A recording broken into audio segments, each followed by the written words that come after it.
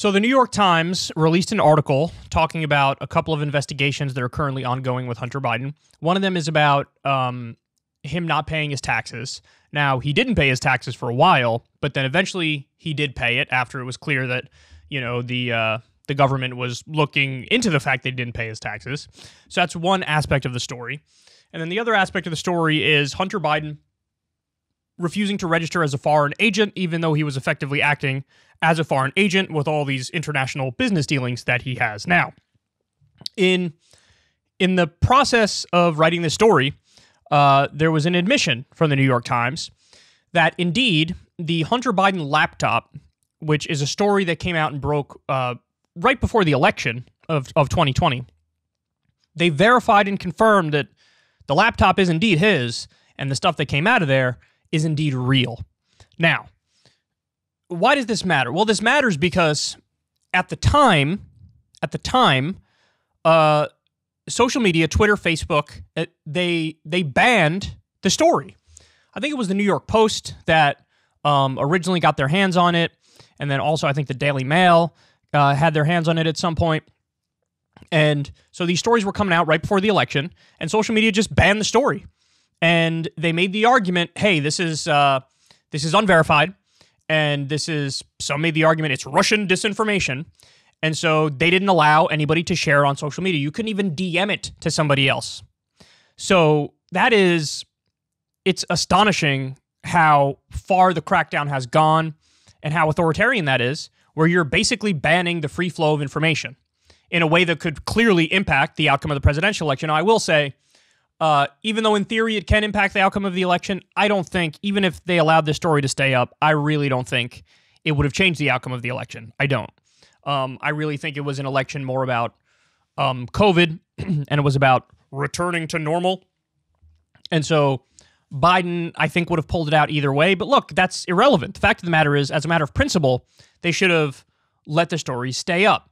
Now, there are aspects of the Hunter Biden story that I think are useless. Like, for example, everything about his personal life, everything about his drug addiction, everything about the sex, all the shirtless pictures of him, et cetera, et cetera. I know that that's salacious and that's what gets the clicks. But it is also a wanton violation of privacy for somebody who's not a politician, not a public figure in the sense that he impacts policy for the country. So running those stories, I think, is ethically questionable. If I was at the New York Post or Daily Mail or anywhere, I don't think I would have put that stuff out there. But there is an aspect of the story that's real as a heart attack. And that aspect is the financial corruption that we learned about as a result of the laptop, because that does affect policy, that does directly implicate politicians. So that stuff should have been allowed to run, of course. So let me give you some of the specifics here. Let me throw that first article up on screen. The New York Times quietly deleted, this is in Yahoo, the New York Times quietly deleted its assertion that an October article from the New York Post about the business dealings of Joe Biden's son Hunter was unsubstantiated in the reworked report. The outlet reported on a Federal Election Commission decision that dismissed a Republican complaint arguing Twitter violated election laws by blocking users from sharing the story during the heat of the 2020 election. When the New York Times posted the report early Monday afternoon, it read, quote, "The Federal Election Commission has dismissed Republican accusations that Twitter violated election laws in October by blocking people from posting links to an unsubstantiated New York Post article about Joseph R. Biden Jr.'s son, Hunter Biden." A tweet from the outlet's main account, which started trending on Twitter, similarly called the New York Post article an unsubstantiated article. New York Times national political reporter Shane Goldmacher, who wrote the initial draft, similarly called it unsubstantiated. So what happened is, and they go on in the Yahoo piece to explain this, after it was indeed verified by the New York Times, it was confirmed that this laptop is real, the stuff in it is real. Which, again, they're months late, but they did it. They admitted it. A bunch of old tweets from New York Times and others resurfaced on Twitter. People were retweeting it and going after them because they were saying it's unsubstantiated, it's not verified, it's Russian disinformation, it's this, it's that. So what they did is they went back and I think they deleted some stuff, but they also went into the articles and changed around the wording without letting people know that's what they were doing. So if people go back and click on the article, they changed it and cleaned it up to more reflect reality. And again, they did it without an editor's note or anything. Okay, that super ethically questionable. They're just trying to cover their ass here. But everybody, it's like the Streisand effect. Now everybody knows that you're doing it because you're calling more attention to it by not being open and upfront about it. And it's not good. It's not good. So, let me show you the next graphic here. See, this is in the Daily Mail. The Daily Mail also verified the laptop's authenticity at the time. And here were some of the stories that came out of it. This is what they covered. Joe Biden entertained Hunter's Mexican billionaire business associates in the vice president's office in 2014 and even flew with his son to Mexico City on Air Force Two so Hunter could attend meetings over a flippin' gigantic deal. That's one. Emails contradicting White House denials show that Joe Biden met with Hunter's foreign business partners while he was VP during a dinner organized by his son to introduce potential clients to his powerful father. That's another one. Hunter Biden was hired by a Romanian real estate tycoon to overturn his bribery conviction through a massive propaganda campaign with help from VP Joe's government connections and former FBI director Louis Freeh. That's another one. Louis Freeh gave $100,000 to a private trust for Joe's grandchildren and spoke with the then vice president in 2016 to explore lucrative future work options with Hunter as the middleman. It's another one. Hunter's close relationship with Blue Star consulting firm under federal investigation for its involvement with controversial Ukrainian gas company Burisma. Remember, he got paid to be on a Ukrainian gas company. Another one. Hunter was deeply involved with the firm at the center of a scheme to defraud Native Americans for millions of dollars, despite later distancing himself. How Hunter and his father paid each other's bills and even shared bank accounts, raising the prospect of the president being embroiled in the FBI probe. How Hunter repeatedly dodged police action against him, despite constantly dealing with drug pushers and prostitutes and having multiple run-ins with law enforcement. And then finally, 5 members of the Biden family have been to rehab for drug or alcohol abuse. So, okay, let's go through this. So the drug and alcohol one, look, I don't think the New York Post or the Daily Mail or anybody should have run stories on the drug and alcohol abuse. Anything that's on the personal side that came out of that laptop, anything about drug addiction or sex or personal struggles, to me that crosses a line because, again, Hunter's the son of the president.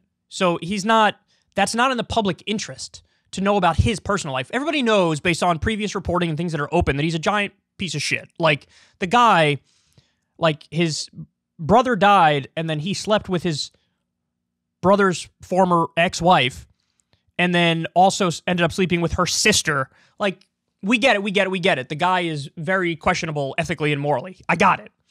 But this stuff is not in the public interest. And if anything, you give your opponents and your enemies an argument of, well, you're violating his privacy, so now we have a right to pull down your articles and not allow people to share them.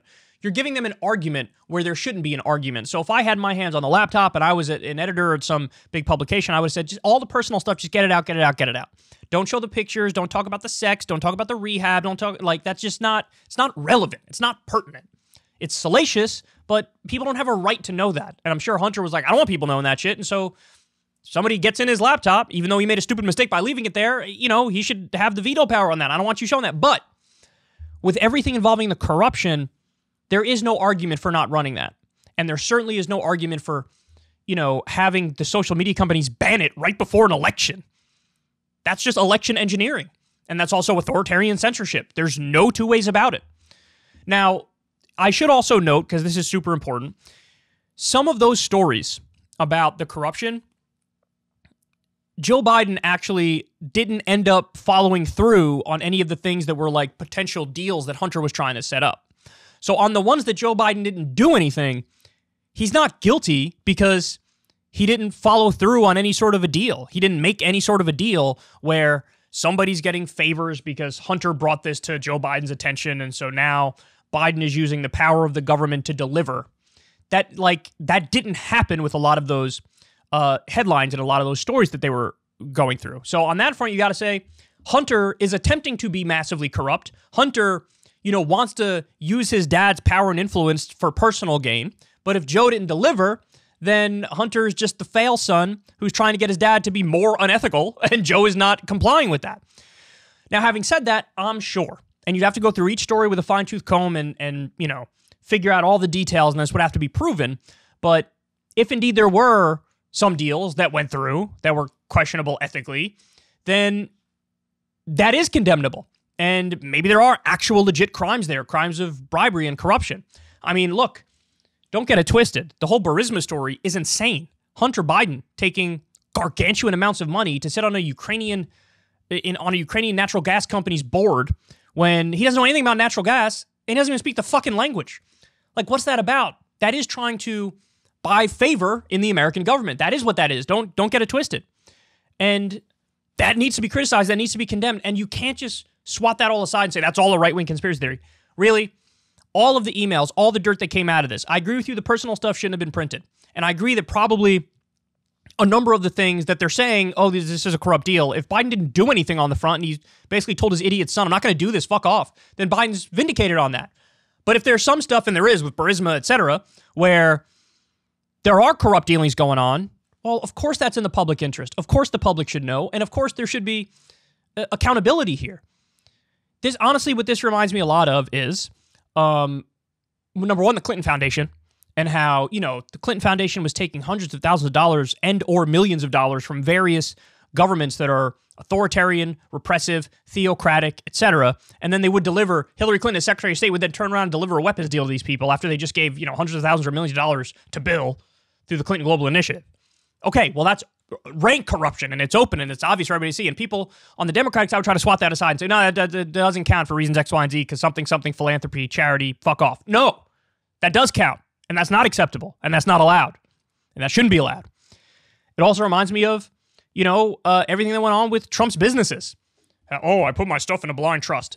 First of all, no, he didn't. Second of all, even if he did, that's not enough to guarantee, there's not going to be any corruption. Third of all, we already know Trump took over $300,000 from the Saudi Arabian government through his hotel in D.C., and then he turned around and delivered on a multi-billion-dollar weapons deal for Saudi Arabia.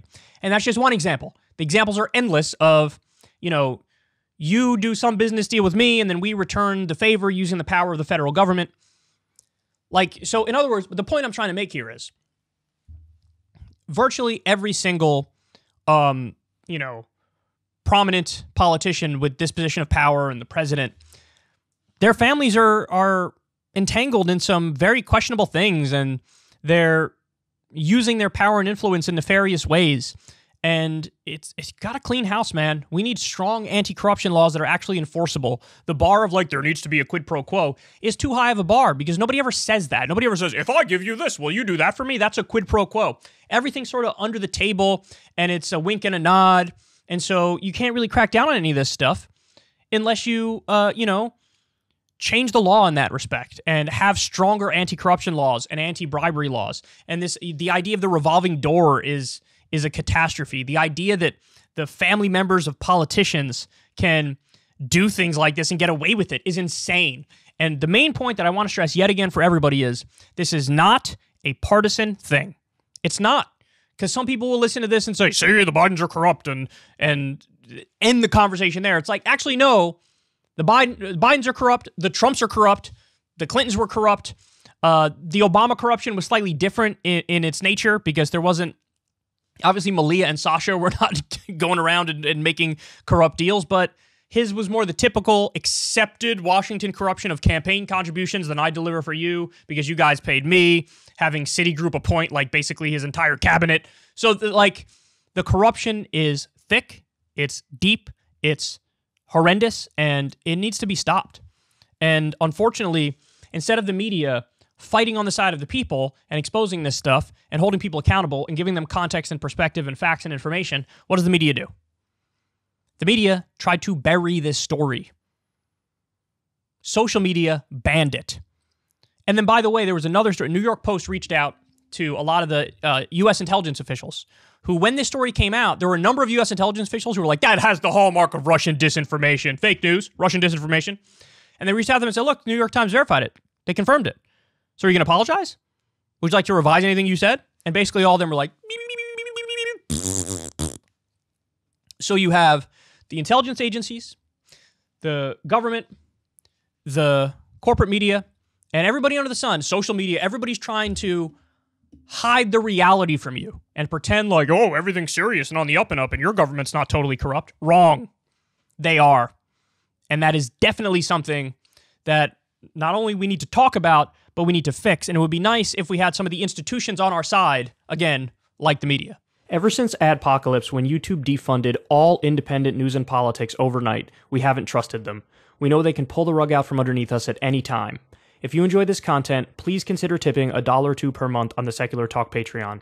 Link in the video description box below. Thanks for your support.